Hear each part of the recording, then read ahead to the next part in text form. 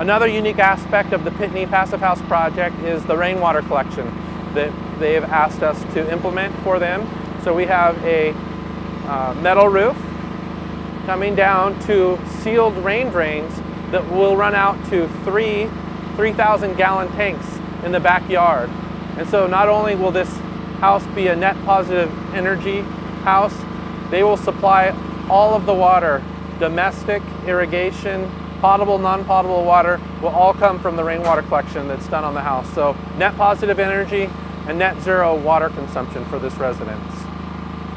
So an important part of rainwater collection is the gutter guard. So we have a very fine micro mesh stainless steel gutter guard that has been installed under the metal roofing and over the top of the gutter. And this does the